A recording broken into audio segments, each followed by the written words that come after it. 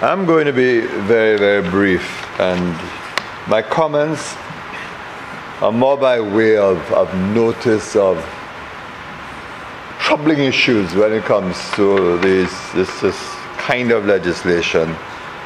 And I fully understand what the member for Castries-East Premise is saying, that we have been compelled to enact such legislation to avoid, of course, being blacklisted. Let me say at the outset, I welcome the fact that there's a categorical undertaking that persons who are depositing funds up to 10,000 US, that they will be immune from the usual scrutiny and that they will be allowed to deposit their funds without let or hindrance. I think this is certainly very welcome and would certainly help business activity as a whole. But my two troubling areas. The first is that we continue to allow this concept of politically exposed persons to go unchallenged. I have long resisted the suggestion that the legislation singling out so-called politically exposed persons is justified legislation, is reasonably required legislation. My instinct tells me that this legislation is highly discriminatory, and at some point it has to be challenged. The absurdity that we are going to in respect of politically exposed persons really tells us how easily abused that these provisions can be. I want to give honorable members a simple example which I have quoted before, not necessarily in this house, but in the public. I had a niece who went to insure a vehicle with Massey Insurance some months back. And lo and behold, she went to Massey with her money, cash, to pay for her insurance, and was told by the agent working for Massey that she must fill out a declaration to say where she got the money for her vehicle insurance, because her uncle, meaning me, is in politics and she's a politically exposed person. Now, any of you around this table, how can you justify that she is being denied insurance for her vehicle because she doesn't walk and sign a document to say where she got money to pay insurance for her vehicle? And I don't know how many other persons have had that kind of experience. Okay. When she called me on the matter, I said, you go and tell Massey, go to hell, go and get another insurance company and go and insure your vehicle. Now, it may mean that the official of the employee of Massey was misguided as to what the requirements are. But I just want to alert honorable members how easy it is for this legislation in the hands of the wrong persons to be abused. And that this notion that all politicians are correct and therefore should be swept as a whole in legislation like that, I reject it and I resent it and I repudiate it. There are politicians who are corrupt. You can't paint all politicians in the same way by using such a broad brush.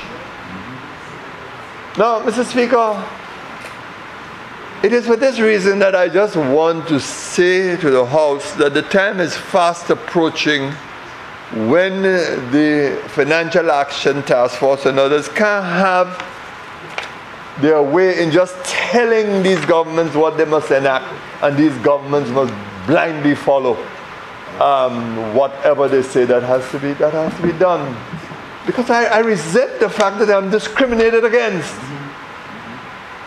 I resent the fact that I have to go to a bank, and when I go to a bank, I'm told I must do X, Y, and Z because I happen to be a politician. I resent it. And for reasons like that, I frankly feel that this form of legislation ought to receive greater scrutiny. The second point I want to make, Mr. Speaker. Mr. Speaker,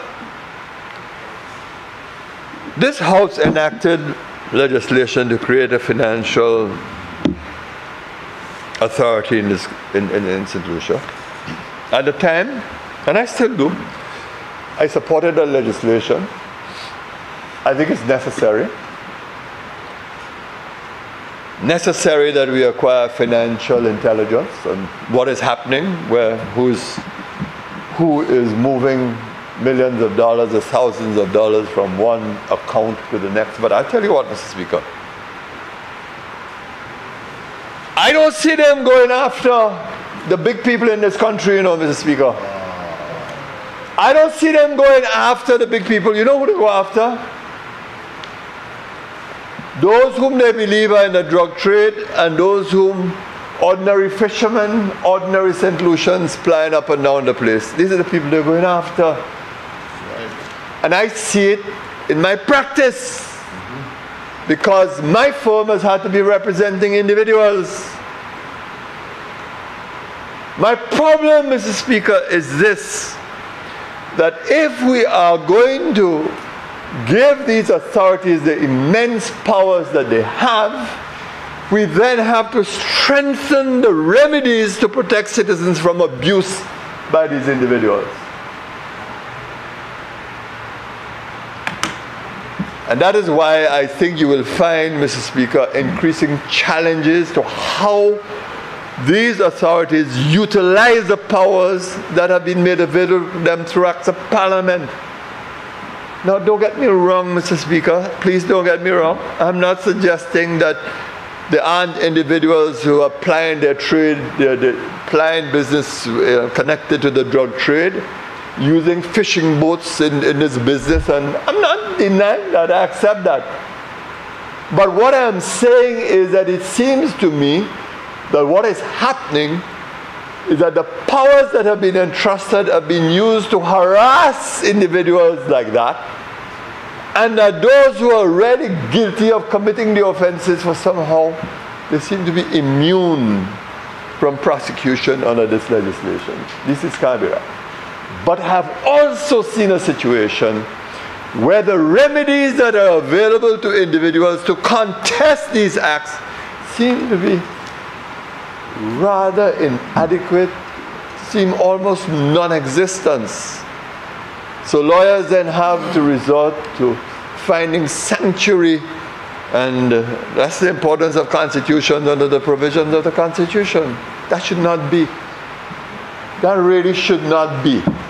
And I accept that perhaps we need to rethink and ensure that when we enact such legislation with such drastic and such immense powers, that we also consider what remedies are available to persons who are aggrieved. You cannot tell me that a citizen of St. Lucia, for what reason or the other, happened to be traveling some country and has in his pocket over $10,000 or whatever the case is. You seize the $10,000, but then you don't give him sufficient opportunity to contest the seizure to determine whether he is guilty or not. Those things can't be right. Those things can never ever be right. And these are things, Mr. Speaker, I'm just saying at this stage, and I'm not opposing this legislation, I support the amendment. I'm just saying that we need to be put on notice that these are things we need to have a look at to ensure that we also protect the rights of the citizens of our country and the law is applied fairly. That's all I'm saying, Mr. Speaker. I thank you very much.